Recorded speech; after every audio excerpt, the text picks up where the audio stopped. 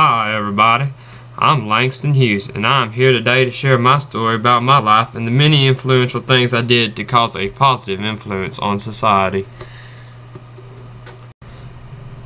I was born on February 1st, 1902 in Joplin, Missouri. I was the son of Caroline Langston. Both of my parents were mixed race descent. During my childhood, my parents split up, and that caused a drastic change in the way I lived. I went to go live a boring childhood with my grandmother. I was elected as a class poet in the 8th grade because poems required rhythm, which I had because I was a Negro. I graduated from high school in Cleveland in 1920. I think the most influential part of my life came during the time period between the end of World War I and the middle of the 1930s. I was known as one of the most important writers and thinkers of the Harlem Renaissance. Through my works, I plan to help shape American literature and politics.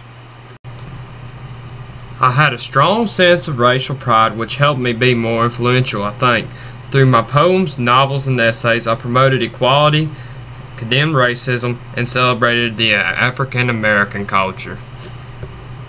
As I grew up and got older, I felt as if I was a really important person in American history because through my works like Jim Crow's Last Stand, I was able to influence African Americans to stand up for equality and what was right, which eventually we achieved and we got our equality and were treated fairly.